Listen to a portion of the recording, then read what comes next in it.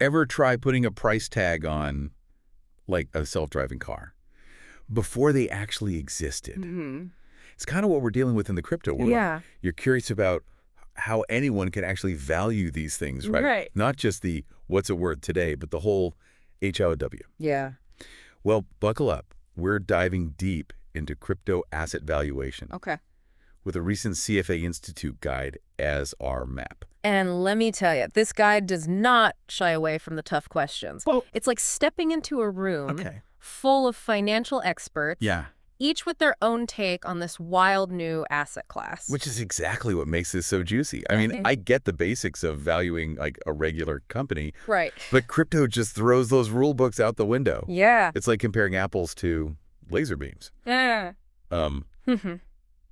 They both exist, Yeah. but good luck finding a common measuring stick. It's true. Those trusty old valuation models built for stocks and bonds, Yeah. they don't quite fit the mold when you're dealing with Right. decentralized networks and digital scarcity. Okay, so we need new tools, new thinking. Yeah. But where do we even begin? This CFA guide seems to be the talk of the town. It is. Yeah. And for good reason. It starts by acknowledging the elephant in the room. Okay.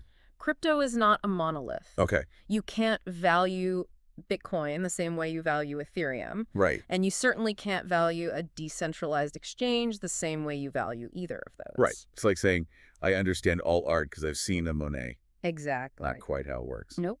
So how does this guide break down the crypto landscape? It dives into three main categories: smart contract platforms, Okay. decentralized applications, and then there's Bitcoin, Right. standing in its own category, as always. Okay, so smart contract platforms first. Right. I've heard that term thrown around a lot. Think, Ethereum, Yeah. Solana. Yeah. But for those of us who aren't fluent in, blockchain, Right. what exactly are we talking about here? Imagine the foundation of a house. Okay. That's what smart contract platforms are. They provide the infrastructure, Okay. the rules, Yeah. the programming language Right. for building all sorts of decentralized applications. Ethereum is a great example. But- It's like the bedrock Yeah. upon which a whole ecosystem of financial tools, Yeah. games, Yeah. and digital marketplaces are being built. So Ethereum is like the digital landscape, and Yes. then all these decentralized apps are like, what, the building's going up on that land? Precisely. Yeah. And just like the value of land can skyrocket as Wow. more and more impressive structures are built on it, Yeah. the value of these platforms can fluctuate Okay. based on the utility and adoption of the applications they support. Makes sense. So how do we even begin to wrap our heads around valuing these foundational platforms? Yeah. Is there a go-to approach? Well, Or are we still in uncharted territory? Right? So we're staring down these smart contract platforms, the foundations of this whole crypto ecosystem. right. But how do you even begin to put a price tag on something Right. that's essentially digital infrastructure? That's the million-dollar question, isn't it? Right. The CFA guide lays out two main perspectives here. Okay. You can analyze these platforms like traditional businesses with Okay. cash flows, Yeah. or you can view them as networks Right. driven by user growth and activity. Okay. Both angles offer valuable insights. Okay. So two sides of the same coin. Right. Let's start with that first view. Treating these platforms like businesses. Yeah. What are we looking at in terms of revenue streams? Yeah.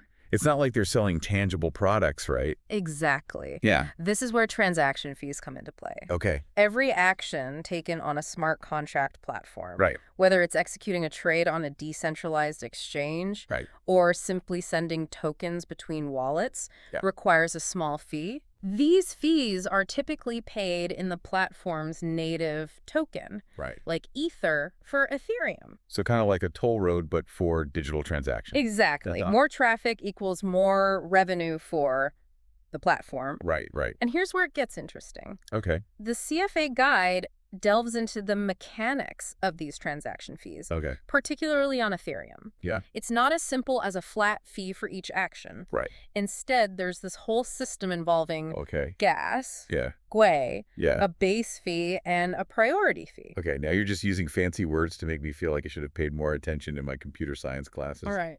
Break it down for me. What's with all the jargon? No worries. It's actually pretty intuitive once you wrap your head around it. Okay. Think of gas as the fuel Okay. that powers these transactions on the Ethereum network. Okay. Each computational step a transaction requires Right. consumes a certain amount of gas. Okay. The price of gas, measured in Gwei, Right. a tiny fraction of ether, fluctuates based on network demand. Right. The higher the demand, Yeah. the more expensive it becomes to execute transactions. Right. Just like surge pricing on a ride-sharing app. Okay, so that's gas and Gwei. Right. Supply and demand in action. Exactly. But what about the base fee and priority fee? Right. So the base fee is the minimum price you have to pay Okay. to get your transaction included in the next block on the Ethereum blockchain. Right. It's designed to stabilize transaction costs Right. and prevent network congestion. Okay. Think of it like the standard fare for your ride. Makes sense. And the priority fee? Yeah. Is that like tipping your driver to get there faster? You got it. Okay.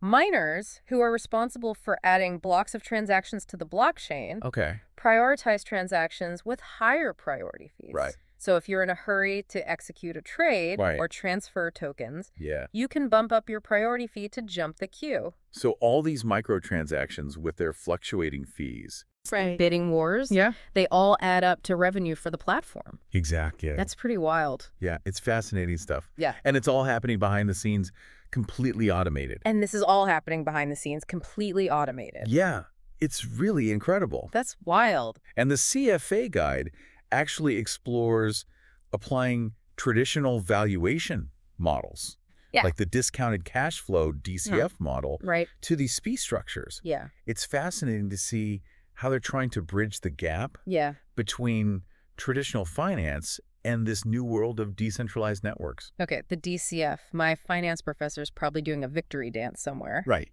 Hearing that mentioned in the same breath as crypto. Exactly. But isn't the DCF notorious for being sensitive to assumptions? Yes, About future growth and discount rates? it is. Doesn't that make it even trickier to apply to crypto? It does. Which is already so unpredictable. You're absolutely right. Okay. It's a major caveat the guide emphasizes. Predicting future cash flows for these platforms Right. is like trying to predict the weather months in advance. Yeah. A lot can change. Right. Even slight variations in assumed growth rates Yeah. or discount rates Yeah. can lead to wildly different valuations. Okay, so while it's tempting to slap a DCF model onto these platforms and call it a day, Right.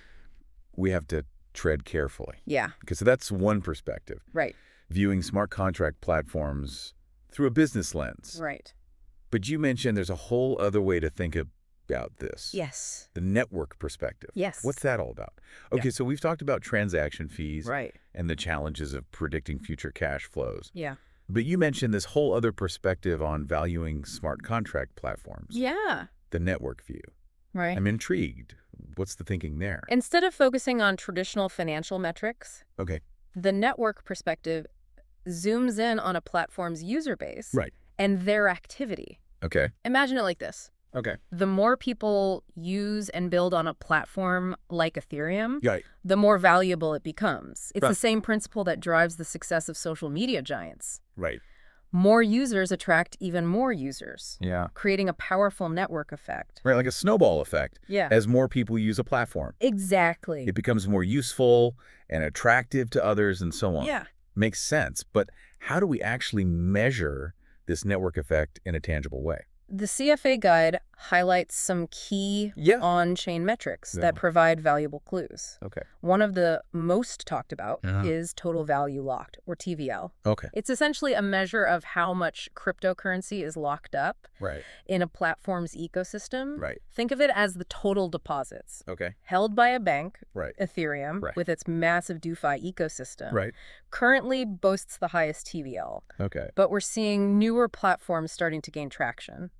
So a high TVL suggests that users are putting their money where their mouth is, Right. betting on the platform's future success. Precisely. Okay. It's a powerful signal of user confidence and engagement. Okay. And then there's developer activity. Yeah. The number of developers building applications on a platform. Right. A vibrant developer community is like a sign of Yeah. a healthy ecosystem, Right. constantly innovating and attracting even more users. So we're looking for platforms with a large and active user base, Yeah. a high TVL, and a bustling developer community. Right. It's like evaluating the potential of a city. Right. You want to see bustling streets, thriving businesses, Exactly. and a constant flow of new residents. That's a great analogy. Yeah. And just like a city's success isn't solely determined by its size or population, Right. the CFA guide cautions against relying solely on TVL Okay. or developer count. Right. It's important to consider the specific applications and use cases Right. driving that growth. Right. Are they sustainable? Right. Do they solve real-world problems? Right. These are all crucial questions to ask. So no single metric tells the whole story. Right. It's about piecing together the puzzle. Exactly. Now, before we get too lost in the weeds of smart contract platforms, Right. we can't forget about all the cool stuff being built on top. Yeah. Those decentralized applications, or dApps. Right. We touched on decentralized exchanges earlier, Yeah. those peer-to-peer trading platforms. Right. But the DeFi world goes way beyond just trading, right? Absolutely. Yeah. DeFi is like a parallel financial universe, offering everything from lending and borrowing to insurance and asset management, all without the need for traditional intermediaries. It's like taking the entire financial system Right. and rebuilding it from the ground up using blockchain technology. Exactly. Mind-blowing. It's incredible. The pace of innovation in this space is just mind-blowing. So we've got these decentralized exchanges like Uniswap, Curve, and Balancer. Right. What other types of DeFi platforms are out there? Yeah. And how do their valuations differ? Decentralized lending platforms like and Compound are a great example. Okay. They allow users to lend and borrow crypto Right. directly from each other, Okay. setting interest rates through algorithms Okay. rather than relying on banks. So it's like cutting out the middleman and letting the code decide. Essentially, I'm trying to wrap my head around how you'd even begin to value something like that. it's a fascinating challenge. Right. Traditional valuation models don't quite translate, Right. as these platforms often generate revenue through a combination of interest rate spreads, Right. fees on borrowed assets, Okay. and the issuance of governance tokens that give holders a say in the platform's future. Governance tokens. Yes. So like having a vote in how the platform evolves. Exactly. That adds a whole other layer of complexity to the valuation puzzle. It does. It's incredible how much innovation is happening in this space. It really is an exciting time to be following this space. It is, and it's moving at breakneck speed. It is. But amidst all this innovation, Yeah. we can't forget about the OG crypto asset that started it all, Right. Bitcoin. Bitcoin, the one and only. Even though it's been around for over a decade, Yeah. valuing Bitcoin remains one of the biggest debates It's true. in the crypto world. Yeah, it's fascinating, isn't it? Right. It's like trying to value a Picasso painting. Right. Everyone agrees it's valuable, Yes. but good luck getting two people to agree on the exact price. Exactly. So where does the CFA guide land on this whole Bitcoin valuation conundrum? It dives headfirst into the debate, Okay. exploring a wide range of valuation models, Okay. each with its own strengths and limitations. Right. You've got your stock-to-flow models Right. that emphasize Bitcoin's scarcity and controlled supply. Okay. Your total addressable market approaches Right. that try to estimate Bitcoin's potential. If it were to replace a portion of gold Right. or global money supply, Right. and even models based on Metcalfe's law, Okay. relating Bitcoin's value to its growing network of users. So like everyone's got their own pet theory, Right. their own crystal ball trying to predict Bitcoin's future. Exactly. But from what I'm hearing, Yeah. there's no single model that everyone agrees on. Yep. No magic formula to crack the code. And that's what makes this such a fascinating, Right. albeit challenging Right. space to navigate. For sure. What the CFA guide does brilliantly is it provides a framework for thinking about these valuation challenges, Right. prompting us to look beyond simplistic metrics Okay. and grapple with the fundamental questions driving this industry's evolution. So where does this leave us? That's the question, isn't it? We've explored smart contract platforms. Yeah. Dipped our toes into the vast ocean of decentralized applications. Right. And even acknowledged the enigma that is Bitcoin. Exactly. What's the key takeaway? What nugget of wisdom we can walk away with from this deep dive? Valuing crypto assets isn't about finding the right answer. Right. Because frankly, there isn't one. Yeah. At least not yet. Right. It's about understanding the underlying technology, Yeah. the potential use cases, Right. and the evolving dynamics of these markets. So it's about asking the right questions. Yes. Even if the answers remain elusive. I think that's a great way to put it. Yeah. It's a journey of exploration and discovery. We've got to embrace the uncertainty, the constant evolution. I agree. And approach it all with a healthy dose of curiosity. Absolutely. I'm curious, for our listeners who are ready to dive even deeper, what would you say is the most important question to keep asking themselves as they explore this world of crypto asset valuation? That's a great question. Yeah. I'd say the most important question to ask is this. Okay. What problem is this crypto asset solving? Okay. And how effectively is it doing so? Okay. If you can answer that, you're well on your way to developing a more informed perspective on its potential value.